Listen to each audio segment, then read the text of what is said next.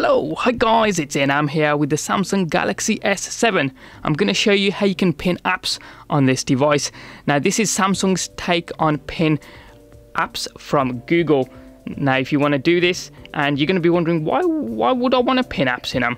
Well, say if you want to give your phone to someone else to use a particular application but you don't want them snooping around elsewhere, this is a great way of limiting what they can see just inside that application. So go to your settings, go down to lock screen and security, scroll down again until you get to other security settings. Scroll down again until you get to pin windows. As I say, pin windows is Samsung's take on pin apps from Google, so this will work on other devices, but it will be called pin apps, as I say, if it's a non-Samsung device.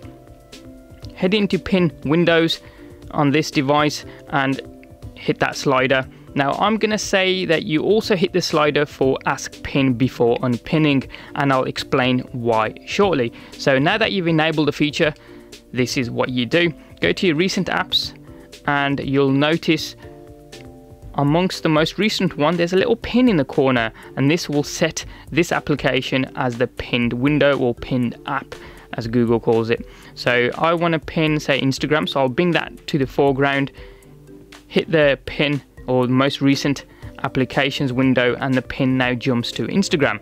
So I'm going to pin this, and we get a little window here saying this function allows you to pin an app on your device screen so that you cannot navigate away from it. As I said, while an app is pinned, notifications from other apps will be blocked. So all messagings will be blocked, no phone calls, nothing will come through, only what you have on the screen. Absolutely awesome. So hit start. So this app is now pinned, so I can navigate within it. I can check out likes and stuff like that, but I cannot. If I press the home button, it does nothing, and it says press and hold the recent key to unpin. Pressing back does nothing, it just goes back within the application. And the only way that you could possibly come out of this is by restarting the device, but again, that will trigger whatever your unlock screen security settings are, pin or fingerprint or whatever.